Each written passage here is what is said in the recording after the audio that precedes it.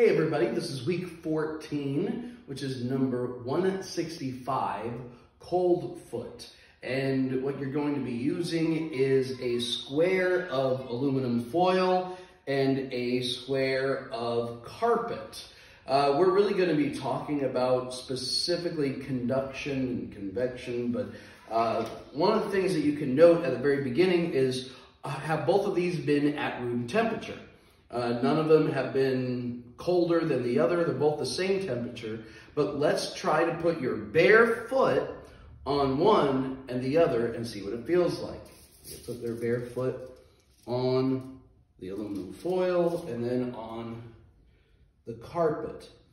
And obviously the carpet feels a lot warmer than the aluminum foil does.